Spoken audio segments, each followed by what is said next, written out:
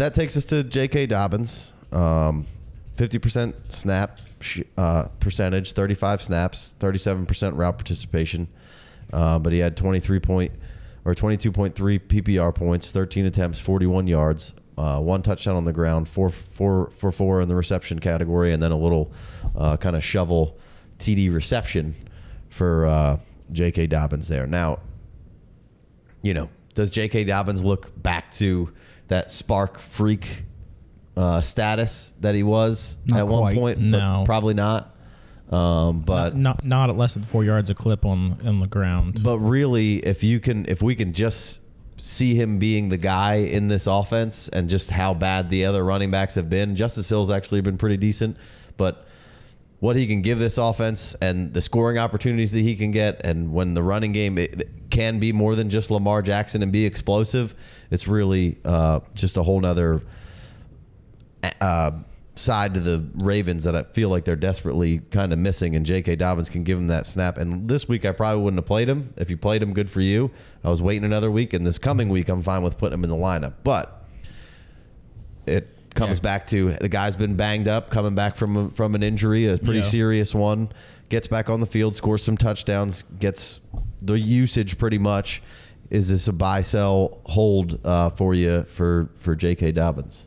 Well, first off, you love to see him ramping up, right? Went from 35 snaps, or went from 26 snaps to 35 snaps, right? From a 44% snap share to a 50%, ramping up a little bit. Same exact route participation at 37% both those weeks, but he's caught 6 of 6 targets. I don't know that he was on pace to catch that many last year, or the year before. You love to see.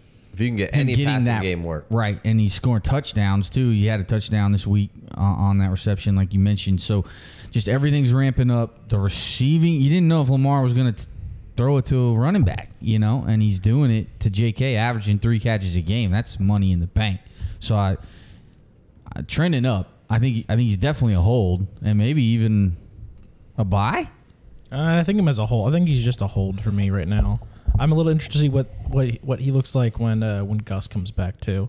I think that's something we're missing. Just Edwards coming back could make that backfield interesting. No sells for anyone? Certainly could. I mean, I think it's all relative. I mean, it just depends on where you are, what your team build is. We have a roster that's one of our cheaper rosters, but it's the UDPL league with a bunch of other quote unquote experts, and we've been. We inherited a team and we tried to buy and go all in, and it didn't work out. The big expensive guys that we bought all were Le'Veon Bell and guys like that didn't really work out for us. So we've been in sort of a 2-year little rebuild here. And J.K. Dobbins was somebody we traded. We traded Chubb for a first and J.K. Dobbins last year. So, if I could get a first for J.K. Dobbins somehow this season on a rebuilding team, maybe I would take that. Entertain that. What do you think? Sorry, say the question again. I said if you could get a first for J.K. Dobbins on let's just call it a rebuilding team a little bit, would that be just a straight up 23 first? Mm-hmm. Like if we could get that right now in the UDPL, would you take it? Because I probably would. I think I would too. I don't think you're getting that though. I don't think you are, at least right now. Seriously? Good God almighty, this 23 class. Because we're not going to get a high one. It doesn't matter about the class. It's basically just getting the first for the running back who... He's only 23 years old on an extremely potent offense. But I'm just worried about what is he going to look like long term for that offense? Is it... Better than he is right now, which is pretty damn good. Right? I mean, he's ramping up. He just had 22 fantasy points. I mean, he scored 2 touchdowns. He scored 2 touchdowns and had.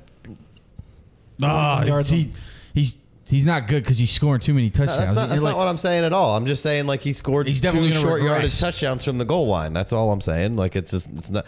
I wouldn't expect I would J.K. Dobbins that he's getting goal line carries for sure from Lamar Jackson. And if I like J.K. Dobbins just fine. I gave you a scenario where I'm saying if I'm a rebuilding team, man, I want the J.K. Dobbins. I'd probably trade in for that first because that's probably not going to be my only first. My objective is to get multiple firsts and then be able to buy somebody who I know is good and a little more safe maybe than J.K. Dobbins, or be able to dominate the draft. if you're or when it comes rebuilding. draft day, you could move that draft capital, which is so sought after for proven assets. That's what I was saying. I can either buy a more proven asset with the picks, or that I feel a little bit better about. And I would, in most other cases, if it wasn't just like a straight up rebuilding team, I'd probably hold. I think he's a probable hold, because I don't think you're getting a first anywhere right now. I don't think you are, and I'd like to get a first plus a prospect would be the ideal selling position for what JK Dobbins is, and really could get back to. I'm not disagreeing with you. I like the offense that could be potentially there. They don't throw it to the running back a whole lot, so if this keeps up, then that would be awesome. But Gus isn't around right now, and they haven't necessarily said, hey, we're going to give this backfield to one guy, which doesn't make you feel, you haven't seen that yet, which doesn't make you feel necessarily wonderful. And he's coming off of a fairly serious knee injury, which, next week, you see it could be a groin or a hammy from coming off of an injury like that after he's been ramped up for a couple weeks. So even a late first on a good selling into a contender, the guy's got a good team, good record, probably going to make the playoffs. Like I said, if I'm rebuilding, I'm trying to stockpile first. So it's, that's going to be I'm trying to get 3 or 4 of them. So now I have an option of things to do, throughout the season, or when I get to the draft. It gives me good insurance on the picks, because those guys can't get hurt. Whereas if I go 2 more weeks with JK Dobbins on the roster and something happens to him, now I'm in the same position I was for the last year and a half holding on to JK Dobbins. Yeah, now your team sucks, which is good if you're rebuilding. And one of the assets I could have got to move is, so that's really, it's not an indictment on JK Dobbins. It's more just what I'm trying to do if I'm rebuilding. And he might not be the core guy that I'm keeping to rebuild around my running back room. Yeah. So shout out to the Dynasty War Zone. I assume that's Memphis. What up, dude? He says, why not move JK for a nice wide receiver like Olave? I don't think you're getting Olave. If you don't think you can get a first next year, then you probably can't get Olave for Dobbins right now. Although maybe he is in the UDPL, so maybe he has Olave. Maybe he has Olave and he wants Dobbins. I mean, I don't hate it. I don't hate that at all.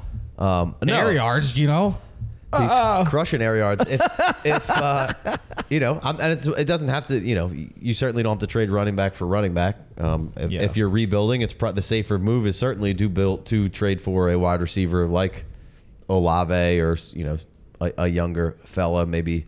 If you could get a Kenneth Walker and a little something on top of that, I think that's something that would be interesting in a rebuild. Now we're talking. I think it's possible. I think that's 100% possible. You could probably get Kenneth Walker for a 23 first right now. We'll get there. Somebody would probably sell him for that, yeah. Yeah. They can't wait. But no, I agree with you. I don't hate that at all. So, is there... like I said, though, in most cases, I'm probably just holding on to J.K. Dobbins to see how this goes, unless I'm in a... It'd have to be a very niche situation. Right. Agreed. Well, good point, Zach. He said there's not as many likes as there are people watching. Make sure you hit that like, subscribe, noti button. Appreciate you, Zach. What up, dude?